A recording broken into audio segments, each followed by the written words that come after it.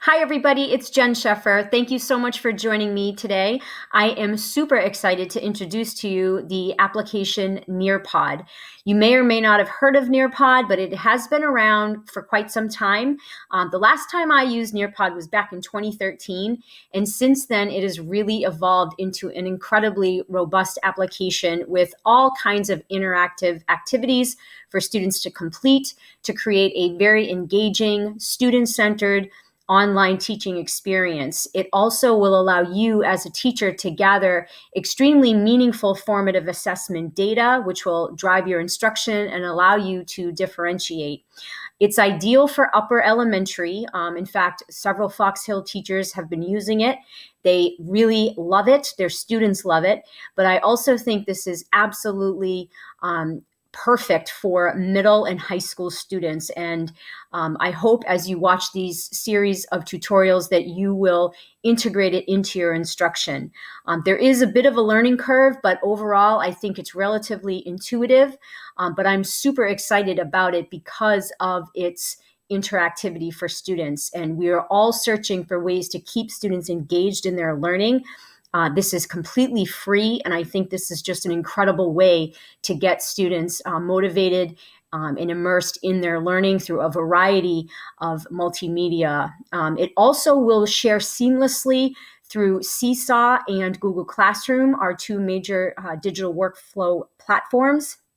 It works on the iPad, and there's just tons of options and possibilities in this application. So I'm just going to start in this tutorial with an overview. If you get excited about it, I hope you'll explore it on your own, but please stay tuned for additional, very targeted, specific tutorials on each and every aspect of Nearpod. But we're going to start today by looking at the landing page. So once you sign in initially, you'll sign into this application on your Chromebook, nearpod.com, and you're going to sign in with your teacher Google account. And then you will give Nearpod access, and you're going to be brought to this landing page. You can start by creating your own Nearpod lessons, but what I'd like to point out in this initial tutorial is that Nearpod actually has an extensive library and a collection of existing Nearpod lessons that you can filter and search. And you can search them either lessons or videos. Videos can actually be incorporated into lessons, so they're not necessarily totally separate. But what you can do is you can search by standards, Common Core, and also by state standards, which I think is a fantastic feature. You can search by subject area as well as grade level. So I think as early as third grade could absolutely use Nearpod, and I hope we will try it in the classroom. So as an example, let's just say we wanted to look at science, and I'm going to pick 8th grade. My daughter's in 8th grade, and we see here a wide variety of Nearpod lessons that have already been created. So for the purpose of this example, I'm just going to say, okay, let's take a preview of this particular lesson. We're learning about Newton's second law of motion and how it relates to daily life. So I can preview the lesson. It's going to open up, and I can go through the slides and look at the different types of content. If I like it, I can add it to my library, and then I can put it in a folder. So that's something else that I'm going to show you in this initial tutorial. So this is going to open. Once it loads, I see here that there are 22 slides in this particular lesson, and I can just start by clicking that preview button, and I can look through this lesson, and I see there are objectives, and there's a think, pair, share, and right away, I have an interactive open-ended question that my students will complete on their iPads. So I've tested this from the student perspective. I'll be showing that to you in a future tutorial, and it works perfectly. So right away, interactive lesson, class discussion, so on and so forth. If I like it, I'm going to add it to my library. Before I do that, if you notice here on the right-hand side, there are additional Nearpod lessons that have been marked related content. So I'm going to go ahead and add that to my library. And if I'm elementary, I'm teaching all the subjects, science, math, social studies, ELA. So I'm going to add this to my library, and let's imagine that I'm going to click on that Nearpod logo at the top. Let's imagine I am teaching either 3rd, 4th, or 5th grade. So what I'll do is I'm going to click right here where it says folder. So if I want to, I'm going to create a folder called Science. And then I'm just going to drag that Nearpod Science lesson. I'm going to go back to my lessons right here. Here's the lesson, and I can just simply drag it into the Science folder. Now, before I move on, I just want to show you a preview of a lesson that I had created about dinosaurs. I was thinking about young learners, and I just was playing around with some of the features and some of the interactive features, and I just want to show you what I created. So it was very simple for me to create this cover slide. I was able to add text and a background image. I had a Google image search right from within the app. And if I click on preview, you'll see on the second slide, I have a 3D image. So this looks fantastic on an iPad, and it allows me to zoom in and out of that 3D image. I did a simple search on dinosaurs, and this is what I got. Again, it works great on an iPad. So there's a built-in 3D image search in Nearpod. Slide 3, there's a poll feature in Nearpod 2. So which dinosaur do you think is in that 3D image? I gave the students 3 choices, and I see the results from the teacher side right away. On slide 4, I added another interactive activity, and this will take the place of Jamboard. Tell me what you already know about dinosaurs. Students will share what they know, and their responses will appear on a digital whiteboard. There are sticky notes that I get to choose the style of the sticky note. But the best part of this particular activity, this whiteboard collaboration feature, is that I have to approve the comments before they go on the whiteboard.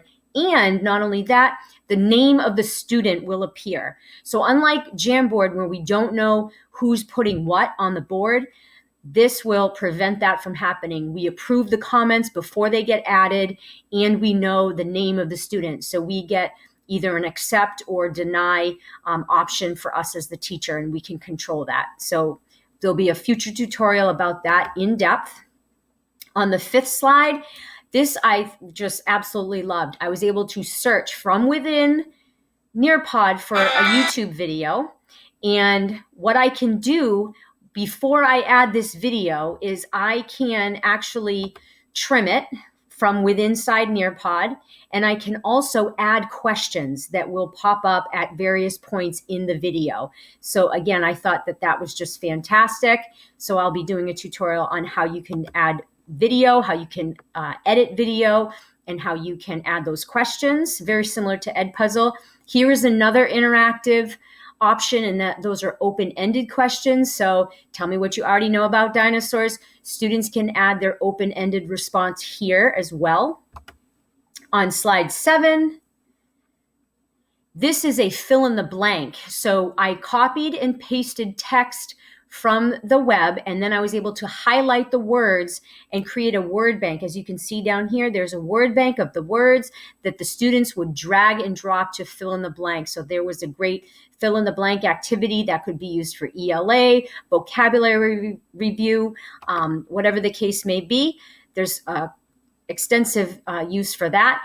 This is a memory game, so this might be for younger learners. This is matching the various types of dinosaurs. So our young learners, our elementary students really love games like this. So it's a memory test that might be a great digital do now, something to get the kids focused. So maybe that would be for our younger students, but that is also an interactive feature of Nearpod.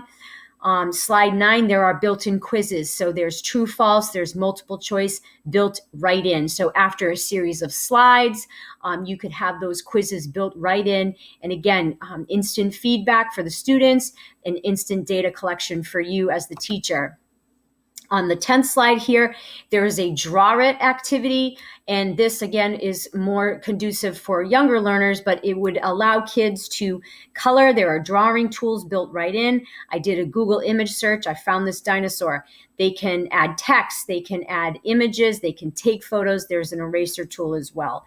So I'm just going to go ahead and click on edit because I just want to give you a quick overview, and then this first intro tutorial will come to a close. And then, as I said, there'll be individual tutorials about each of these tools. But if I wanted to add additional content, I'm going to go ahead and click on Add Slide. So you can see this is a very intuitive interface, and I can add content or I can add activities. So I can add video, slides. I can upload existing Google Slides that I've already created, so you don't have to create slides from scratch. I can add web content, the Nearpod 3D. That's where I got that 3D image. So there's all kinds of different categories ranging from ancient times to the human body. I can actually pick on something and add a 3D image, which I thought was really neat. There are simulations. I did some mixed numbers, fraction simulations that were all interactive. There are virtual field trips, slideshows. I can add audio or the PDF viewer. I'm going to click on activities now, and I'm just going to show you. I've explored all of these so far, except for the time to climb. I believe that's a timed sort of activity, as well as Flipgrid. Everything else I've had a chance to explore, and I am so super impressed with all of these different activities that can be integrated right into the Nearpod. So I will be working very hard to bring to you additional tutorials on all of these different activities and how you can use them and incorporate them to create dynamic, engaging, interactive lessons that can be shared with your students through a simple code, very, very simple code that the students would you would get a link, they would click on the link, and they would just enter the code. It's also going to be available in self-service. So if you're ready to give this a try and it looks intuitive, you can go ahead and instruct your students to install the Nearpod app.